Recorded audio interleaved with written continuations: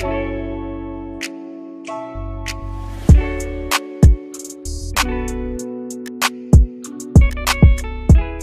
is it going, Bears fans? Welcome back to another episode of the Bear Down podcast, where we talk everything Bears every day of the week. Today, in episode number 232, we are back grading Ryan Pace's 2021 draft class. Might have been his most impressive draft class of all time, so we're going to take a look back at all of the picks and give our comprehensive thoughts on all of them. Guys, before I introduce myself and my co-host, I would like to say we are definitely back trying to make Bears content every day of the week. So do us a favor, drop a like and subscribe. If you're listening on any of the podcast platforms, do us a favor and drop us a follow as well. And we're going to keep coming back to you guys with the content.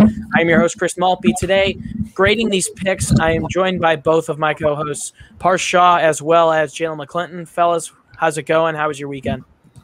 It's been a busy week and weekend. I just got finals this week, so just been cranking out those.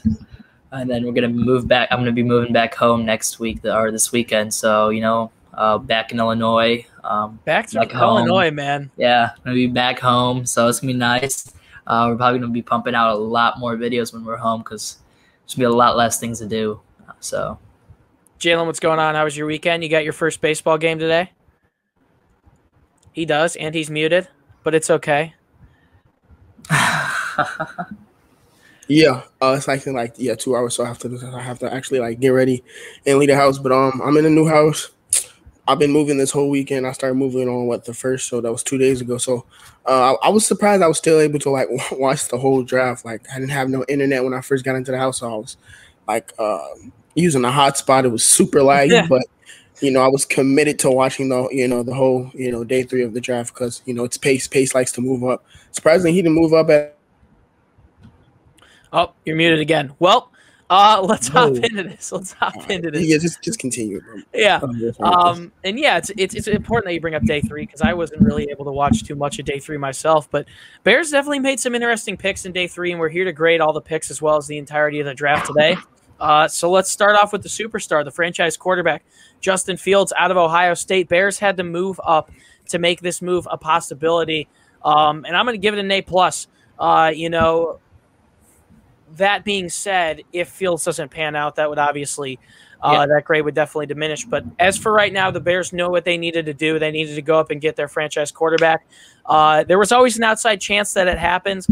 I wasn't too confident that it was actually going to happen, but the board played out in our favor. He dropped below the 10th pick, and Ryan Pace made a move up to go and get him. So I'm going to give the Justin Fields pick an A+ in my mind. Definitely hit the nail on the head. So that's an A+, and I'm sure you guys are probably agreeing. Yeah, I'm going to agree with you as well. I'm going to give it an A+. I mean, it's obvious. This was what all 3 of us wanted to happen. Was at the end of the day, this was our dream scenario. For Justin Fields to fall below the 10th pick was a blessing. If anything, we didn't have to give up more picks, and I'm excited. We got our franchise quarterback. Some hope, and I bet Jaylen's going to give it an A+ as well. Yeah, Jaylen, that was the dream scenario all along. Didn't think it was actually going to come to fruition, but it did. So would you give this pick an A+ as well? Of course. I think that the whole, NFL fan base or anybody that watches football is, giving the Bears an A+ for this pick. Like you said, even if it, doesn't pan out, God forbid, knock on wood and stuff like that. That even if, like I said, Justin Fields doesn't work out, you can't blame Pace for trading up. A lot of people wanted this quarterback. Some people had him as the best quarterback or the second best quarterback on the draft board, and we got him at 11. So, this is obviously way different from Mitchell Trubisky. People were surprised that we traded at one spot to get him. And obviously he didn't pan out because, people still, thought that Deshaun Watson was better. Some people still thought, Mitchell Trubisky was the best quarterback on the board, but, trading on one spot, was a bad idea for a one-year wonder. Justin Fields is a way different, prospect coming out than Mitchell Trubisky was. So it's an A+, right now, like you said, even if it doesn't pan out, looking back at that, I would still give Pace an A+ for risking the biscuit and trying to get us a franchise quarterback. Yeah, absolutely. Looking at this pick, everyone thought the Bears should do it. It seems like it was consensus that the Bears should do it. The national media is praising the Bears for moving up and doing it. So it made sense. And I hope Justin Fields will be able to pan out in Chicago once again, a lot more highly touted of a prospect than Mitchell Trubisky was. And also, it's interesting to see that at least a quarter of the league had him rated higher than they did Trevor Lawrence on their draft boards. That was confirmed this morning on Good Morning Football, that at least 8 teams had Justin Fields as their quarterback one over Trevor Lawrence, the unanimous number 1 overall pick. So should be interesting to see when he gets to play, how it pans out. I'm sure we're going to have a ton more coverage on Fields moving into the summer with training camp and stuff like that happening. We haven't reacted to rounds 2 through 7 yet, but we did see another trade up on Friday night. Pick 39 overall, Tevin Jenkins, offensive tackle out of Oklahoma State. If you told me we were going to have him and Fields, I would have laughed you out of the room. I didn't think that was close to a possibility, but Jenkins slipped to the second round. The Bears cut Charles Leno Jr. this morning. Jenkins is slated to start at left tackle. He's naturally a right tackle, but Ian Rappaport said that the Bears want to put him there at left tackle, and I'm sure he'll be perfectly fine. But I'm going to give this pick an A. The only reason it wouldn't be an A+ is because I feel like at some point Ryan Pace has to learn to not give up future picks. I do think that's definitely important, and he's done that a lot throughout his career, even though I do think this is going to be his best draft when it all goes down. But, yeah, Tevin Jenkins was a great pick. Starting offensive tackle, exactly what we needed, protection for Dalton and or Fields. So he's going to be here for a while. I think he's going to be an All-Pro and a Pro Bowler eventually once it's all said and done. I'm going to give the Tevin Jenkins a pick in A. Parth, what do you think? I'm going to give it an A+++. I think this is the best pick Pace has made in a while. This is the best pick in the draft for the Bears. Tevin Jenkins is an immediate starter. He's going to start at left tackle for the Bears, and he's going to be productive. He's going to be a really good left tackle for the Bears. He's going to be a stud. I expect him to play really well out of the gates. I don't expect him any troubles. He was great at Oklahoma State. It was nice seeing him fall to the second round. I did not expect that, like you said, if you would have laughed someone out of the room if we got Fields and Jenkins. And I would have done the same. I was expecting the Bears to draft Jenkins at 20 if all the quarterbacks were gone. So This is a dream scenario. Once again, another dream scenario. So, Ryan Pace, the Bears were very lucky in this draft for sure. We were able to get what I would say are 2 really, really good first-round talents at picks that they shouldn't be at. It's just crazy because everything had to play out perfectly for them to be able to get both of these guys. The Eagles would have had to trade up because otherwise the Giants probably would have stayed put and drafted Devonta Smith. And yeah, Jenkins fell out. It's a really deep offensive tackle draft, so I'm glad the Bears were able to move back up and get Tevin Jenkins. What a dream scenario, getting 2 first-round talents in the first 40 picks for the Bears. Jaylen, what do you think about this Tevin Jenkins pick? What grade would you give it? I'm agree with Parth. I'm giving this an A++. A lot of people said this is the steal of the draft. A lot of people had him projected to go in the top 15, to mid-first, late-first. Some people, I've seen a lot of mock drafts that had us taking him at 20, and we were able to, obviously we traded up 13 spots to go get him in the second round. I wouldn't necessarily get mad at Pace for trading up in this one because we only gave up I know we gave up a fifth. But we got to pick back as well. Yeah, we got to pick back. We gave up a third, and then we gave up a fifth, but we got a higher fifth back. So, I'm not mad about him doing that. And now if he was giving up a future second, and he already gave up a first the day before that, then I would be a little eerie. But a third round pick from that day and a fifth, and I know he gave up a sixth as well later on that day. I'm not mad about that at all. Got up and got a possible franchise tackle. Who's going to come, right away, obviously. I knew he was going to be a possibility to come and start even if Leno didn't get cut. And obviously Leno got cut a couple hours ago, so we know he's instantly going to be a starter. Hopefully for multiple years to come, hopefully he's him and Justin Fields become our franchise, tackle and franchise quarterback for decades, or for a decade at least. Yeah, that would be great to see. And the Bears gave up their third-round pick, so we're going to move to round 5 now. This was a little bit of an interesting one, and this is probably the one that confuses me a little bit out of the entirety of the draft. Pick 151, Larry Borom. He's an offensive lineman out of Missouri. He can do a little bit of guard and tackle work. I do think it was a good pick because purely based off his power, I do think he'll be able to figure out his way into the rotation eventually as a backup offensive lineman. I do think he was taken a bit early, though. the Bears got really good value out of all their picks, except for maybe this one. You take a look at a couple different draft boards. The Pro Football Focus one specifically, they had him as, I think, the 186th ranked prospect, and the Bears took him at 151. Otherwise, the Bears got prospects valued higher than where they were choosing. I'm going to give this pick a B. I think it's good for depth. I don't essentially think it's going to be any impact player by any means, but I'm excited to have Larry Borom in Chicago, and we wanted the Bears to address the offensive line, and they did exactly that. So I'm going to give this pick a B, and hopefully Borom can work his way into the rotation throughout the next couple of years. Parth, what do you think about this 5th-round pick in Larry Borom? It's an interesting pick, that's for sure. He can play all over the offensive line. But, I could possibly see him playing right tackle this year if anything happened to Fetty or Bars or, anyone else in the O-line too, if at guard, if Daniels or Whitehair even got hurt. But the dude has power. He has really good size. He's athletic, and there's a lot of raw talent to work with. Juan Castillo is a good offensive line coach. This offensive line looks really good right now, and I think just adding a depth piece does not hurt. Ryan Pace knows that. Guys get hurt, especially at the O-line. We've had some unlucky injuries over the past couple of years. So this pick does not hurt, especially because we released, longtime Bears starter Charles Leno today. I think he played in 93 consecutive games. That's a very accomplishing task. Especially at the position he's at, that gets a lot of injuries. He's working in the trenches all the time. So huge thing for Charles Leno right there. Yeah. And Larry Borom will definitely provide some offensive line depth, assuming he can work his way into things. Jaylen, what did you think about this pick? You think we picked him a little bit too early, or are you fine with the pick? I'm fine with the pick. When we drafted him, I was a couple wide receivers and a couple corners I wanted, but we've been talking about how trash this offensive line has been, for the most part of the season last year. Pace, double dipped again like he did last year. Instead, he drafted him in the 2nd and the 5th instead of, back to back in the 7th. So I'm not mad at all about this one. Obviously we seen why he took him because he obviously released Leno today. So him drafting, him and Tevin is probably gave Pace, flexibility to do that. We obviously still have Alex Bars, who can play both guard and tackle.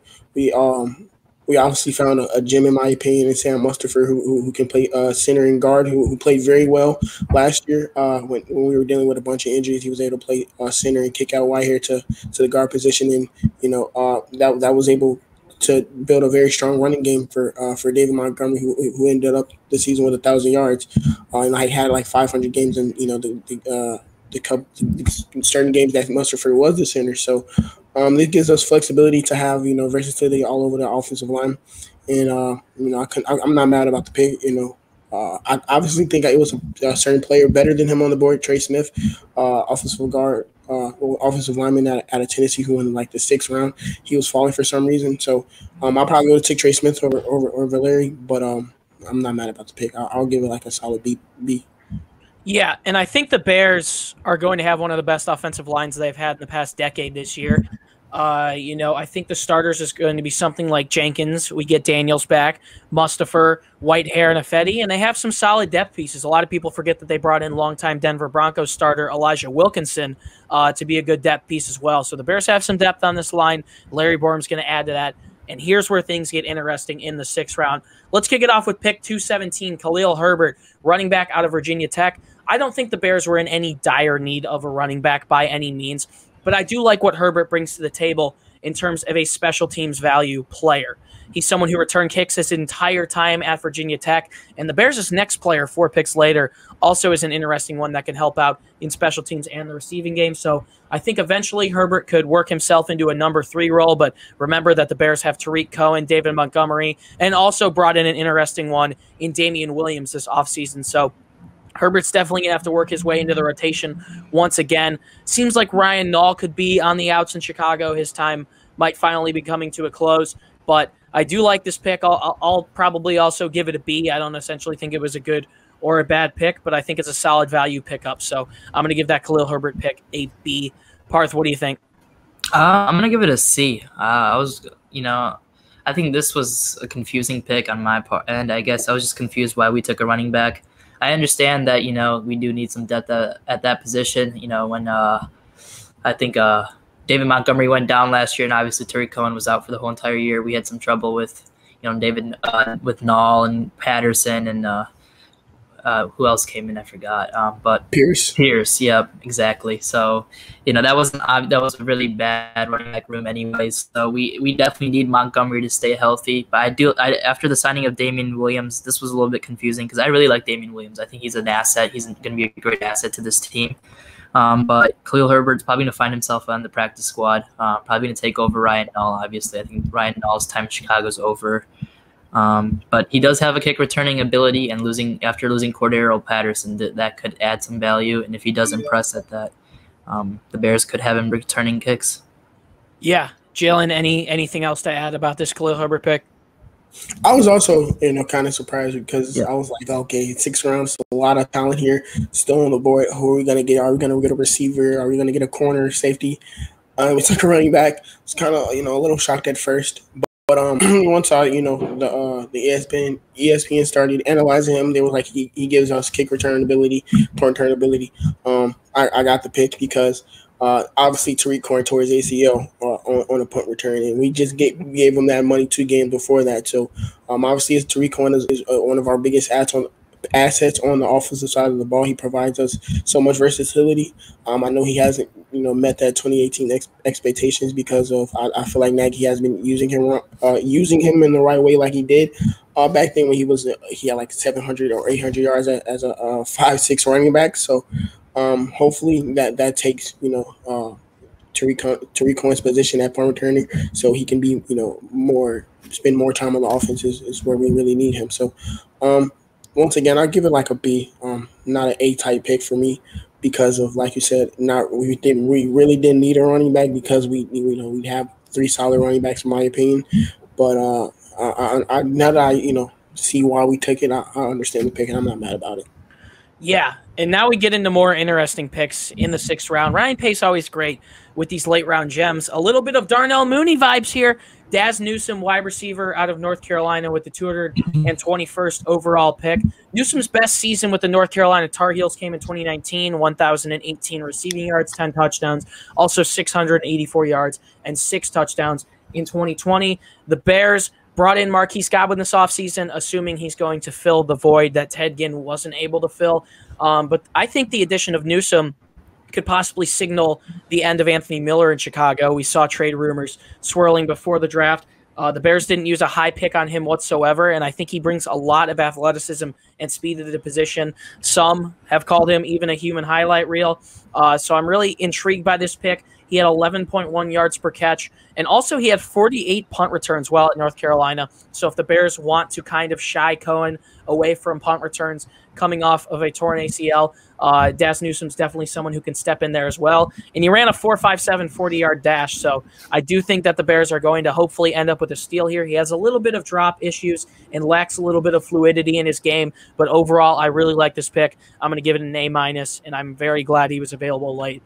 A lot of people had him as a top 15 wide receiver on draft boards, and before having a little bit of a down 2020 season, he was seen as someone who could have possibly gone much, much higher. So I like this pick a lot. I think the Bears got some incredible value here with Daz Newsome, so I'm going to give that pick an A-. You guys have anything to add? I was going to say I agree with you. It's a really good pick, and he plays a slot, and he got most of his yards in the slot. And like you said, we're probably going to move on from Anthony Miller, which I'm excited about because I think Daz Newsome is going to bring some breath of fresh air. He's a really good route runner too, like Darnell Mooney, and can separate himself from corners. So a lot of speedsters on this team. I think Justin Fields or Andy Dalton both going to have some fun with all the wide receivers.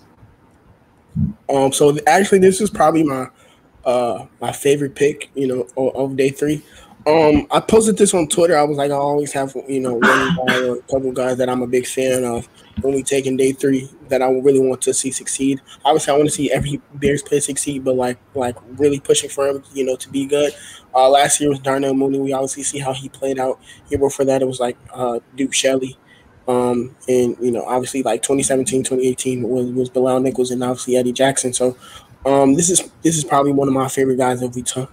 Especially once I watched, some tape on him.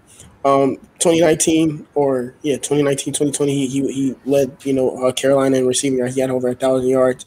And if he would have came out last year, he He was projected to go second to third round, and obviously he came back. Was a down season because of the pandemic and stuff like that. So didn't play as many games, and obviously his teammate Diami Brown had a breakout season and went in the third round. So hopefully, as a slot receiver, he ran at 4.57 in his pro day. But if you watch his tape, you see he's way faster than that. Like he has game speed. Like I'm not saying he's blazing, but if he kicks in that second gear, you're not gonna catch him. So hopefully that he can definitely get some play time. We have a lot of receivers in this room. If we keep Anthony Miller, he's another receiver that's probably going to get play time over Daz because we took him in the 6th round. We obviously signed Marquise Goodwin a couple weeks ago, who's a very fast receiver. So if he can get some PT and get on the field in the slot, I definitely think he could be a huge impact in his rookie season for Justin Fields or Andy Dalton. So definitely one of my favorite picks. I'm giving this A. Yeah, I'm going to head into another pick that I like a lot here, 228. Thomas Graham Jr., quarterback out of Oregon. He's someone who's known Jaylen Johnson forever. They grew up in Fresno, California together. And he opted out of the 2020 season due to COVID-19. But before that, for the Oregon Ducks, he had 183 tackles, 8 interceptions, 10.5 tackles for loss, and 32 pass breakups in a couple of seasons. So I like this at 228. Pro Football Focus had him as the 76th overall player in the entirety of the draft on their big board and based on their analytics. So I think the Bears got another good one here, obviously losing Buster Screen as well as Kyle Fuller. I think he could actually work himself into the rotation decently well. There's a lot of younger guys there that are going to be stepping up and getting opportunities. Desmond Trufant, someone they brought in, but he's not the future at the cornerback position. So Kindle Vildor, Duke Shelley, Thomas Graham, Jaylen Johnson. Should be interesting to see how they eventually play moving forward, but I do like this pick a lot, and I think he has the potential to actually make an impact on the field this season, even if that's in a reserve role. So I'm going to give this pick a B+. I like the value a lot once again, and I think Pace nailed this one. You guys got anything to add on Thomas Graham Jr.? I'm gonna give it a B. I think he's a good corner. Like you said, we have a lot of young corners on this team, so he can win some competition there and find himself a starting role on this team. Do I see that happening? Probably not. I think Kindle Vildor is going to be a really good corner for the Sounds Bears. similar to when you said Matthew Stafford's a Hall of Fame quarterback.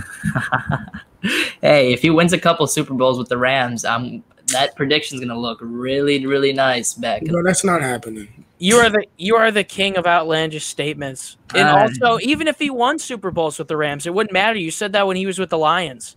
Yeah, exactly. Before you didn't the say season, he's going to be a Hall of Fame quarterback. You're like Matthew Stafford, the Hall of Fame quarterback. Anyways, Jaylen, anything to add on Thomas Graham? Yeah, another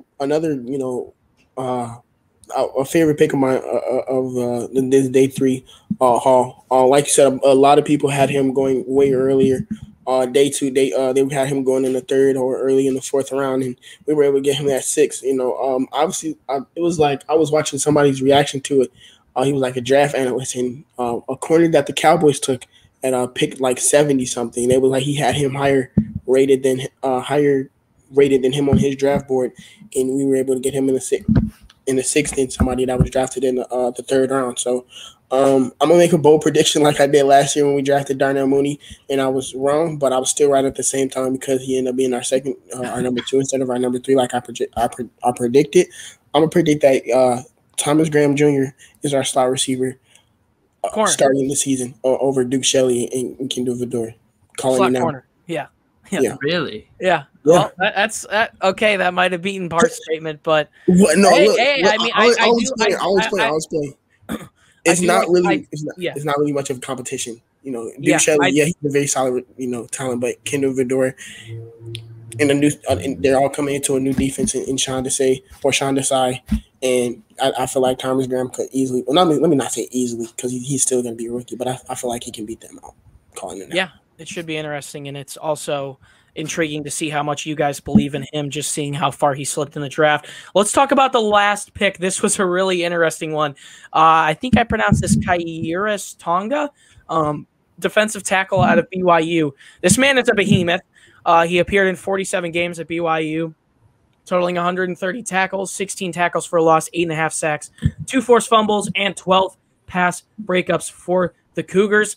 Man, this is an interesting one, and I think it makes sense. I was saying during our mock drafts that I think it would be interesting for the Bears to bring in some sort of offensive lineman just because of all the talent they have there. He's going to sit behind Akeem Hicks and Eddie Goldman. I think he brings a very good physical prowess to the scene as well as versatility along the defensive line. He's a powerful run stuffer, and just look up a picture of the man. He is absolutely huge. So I like this, and I think he's vital for adding a powerful nose tackle piece after the Bears have lost a couple of pieces like Brent Urban and such throughout the last couple of months. So I like this pick a lot. I'm not sure how much he'll be able to do, but he's a massive man, and I like it. So I'm going to give it a B. He's massive. I actually like this pick a lot. I'm going to give it an A. The Bears lost Brent Urban in the offseason. We also lost Roy Robertson Harris in the offseason.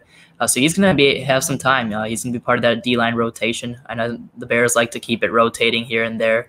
Akeem Hicks, did get hurt last year. So, watch out for this dude. He's gonna get some playing time. He's going to play well. The Bears are also known to have just good defensive linemen over the years. Nick Williams became a stud with the Bears. And then we saw Roy Robertson Harris find some success here. Now he's off to another team, getting a bigger contract, so good for him.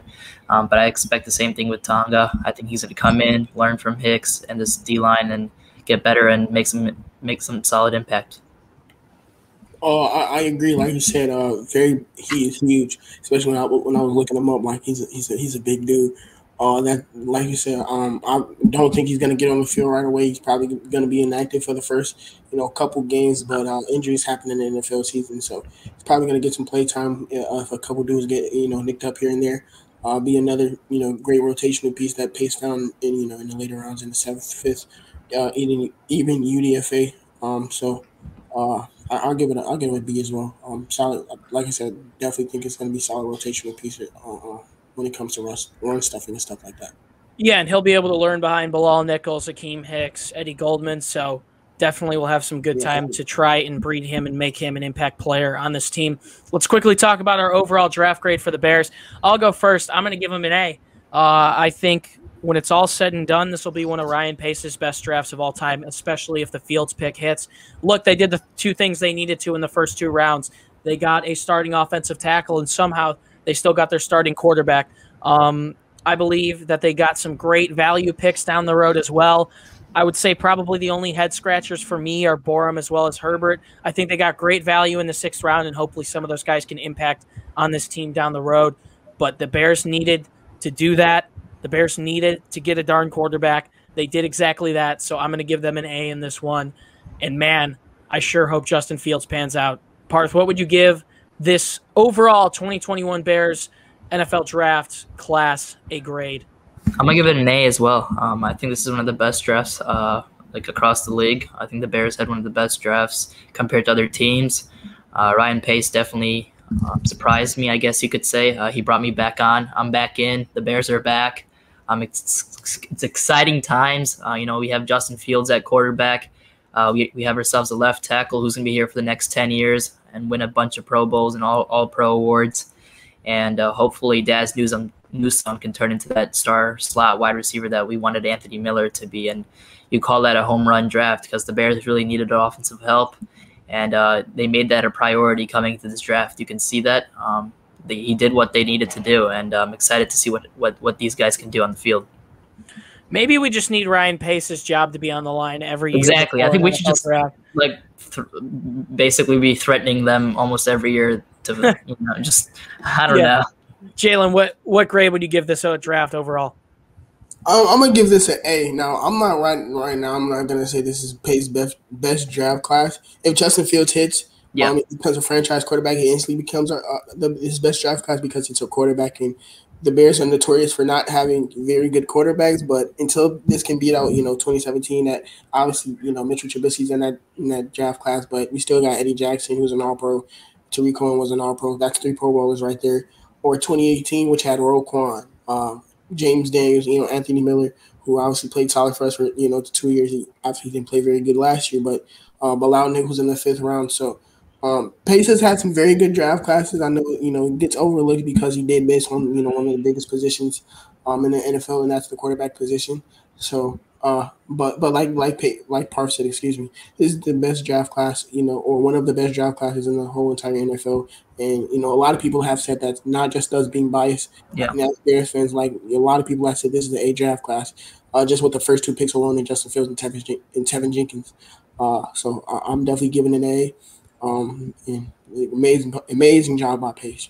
Like people say, Bears fans woke up on Thursday, angry, like, what are we gonna do, or what are we gonna be as a team, because we might not have a quarterback, and after day two, we're leaving the first two rounds with a franchise quarterback and a franchise left tackle, and I can't be mad about that at all. Yeah, and in comparison to his past drafts, these guys are still going to have to fill a certain void in Chicago, but on paper, it looks like the Bears did a great job. So thank you guys so much for tuning into episode number 232 of the Bear Down podcast. Do us a favor, comment down below how you guys think the Bears did in this draft and give us a grade. Let us know how you think they did, because we are definitely interested to know your thoughts as well. And once again, do us a favor, subscribe and follow whatever platform you're listening on. We're going to keep the Bears content coming back to you guys each and every day. If you want more content from us, head over to our website, beardown.com. We're posting columns, articles, and blogs, recapping the entire draft and giving grades as well. So be sure to head over to our website. The link is down in the description. If you'd like to find the podcast on social media, you can find it on Instagram and Twitter at Bear Down. And finally, I'm going hoarse. And finally, if you would like to find us on social media, you can see our thoughts on the entire National Football League, as well as the entirety of Chicago sports, because even though the Bears just had a killer draft, there are still some other sports going on, and so some Chicago sports talk that needs to happen about some other teams. So you can find the links to our Instagram and Twitter pages down in the description. Parth Shaw, Jaylen McClinton, this is the longest podcast we recorded in a while. Feels good to be back on the grind, though, and it feels good to feel peaceful and calm as a Bears fan for the first time in what has to be a long time. I mean, I haven't felt this good in quite some time. So any last words before we close this one out? Yeah, no, it's exciting times. The Bears are on the uptrend, I guess you could say that. They've made some good moves. We're not that dumb team, not that Ryan Pace isn't making dumb decisions to make us look bad, I guess, for once.